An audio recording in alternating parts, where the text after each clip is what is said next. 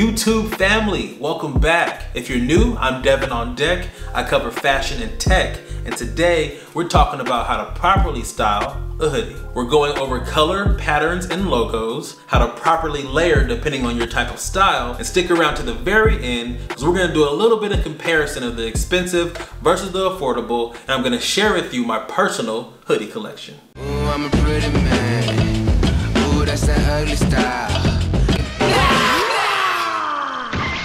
Now, as far as colors and logos go, it really depends on what kind of guy you are. If you're more of a flashy streetwear guy, then you might really love to wear all over logos or a big Supreme on your chest. But if you want to have a hoodie you can wear with everything, I would suggest going no prints, no logos, solid colors. And the amount of colors really just comes down to how much variety you like and what your budget is like. And for me personally, I really just have 3 color hoodies: a gray one, a navy blue one, and a black one, because it's really easy to layer and stack with different things.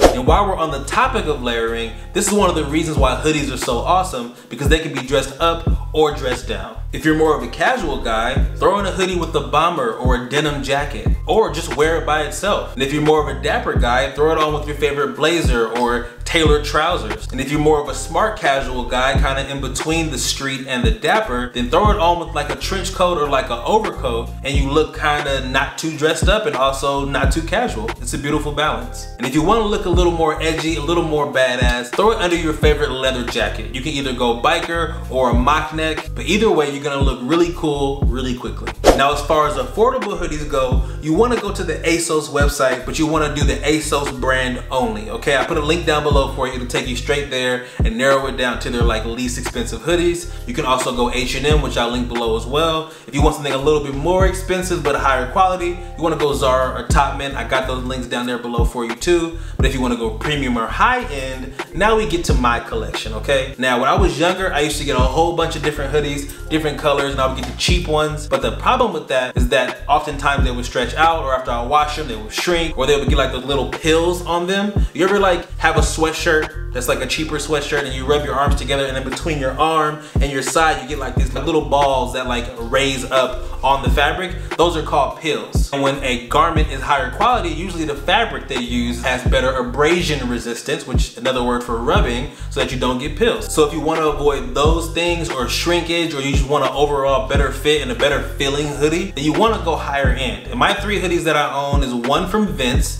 You probably see me wear this on my Instagram before. I'm wearing it right now. It's navy blue. It has side zips on it. I love side zips personally because it helps hide my belly, because I've been gaining weight. But I've had this hoodie for maybe, I don't know, 2 years now, and it's been holding up great. I wash it, hang dry it, and it still fits exactly the same. It's never shrunk, doesn't really fade, it fits perfectly. Now, the 2 other hoodies I have are a solid black and a solid gray from John Elliott. Now, this is called the Villain hoodie, and it's very similar to the one I have on with like the side zips, except the pouch pocket in the front is actually on the underside of the hoodie. Very slick, very minimal, very streamlined. But I'm gonna warn you right now, it's $180, okay? You might be able to find it on sale somewhere. If I find anything on sale, I will link it down below. But I'm telling you right now, I've had these hoodies since 2013. I've never kept hoodies longer than these hoodies. No tears, no rips, no pilling. They've never shrunk on me. These are the best hoodies I've ever had in my entire life. The point is spending a lot of money on something so you never have to replace it again. So if you have the budget, if you're tired of replacing hoodies, I strongly suggest John Elliott. Now, as we wrap this up, I would love to hear from you. What's your favorite hoodie in this whole wide world? Leave it down in the comments. If you're not really a hoodie guy, did this video make you maybe consider becoming a hoodie guy? Let me know. If you enjoyed this video, make sure to give your guy a thumbs up. And if you haven't subbed yet, make sure you make that happen. Thank you so much for your time, and I will see you on the next one. Peace.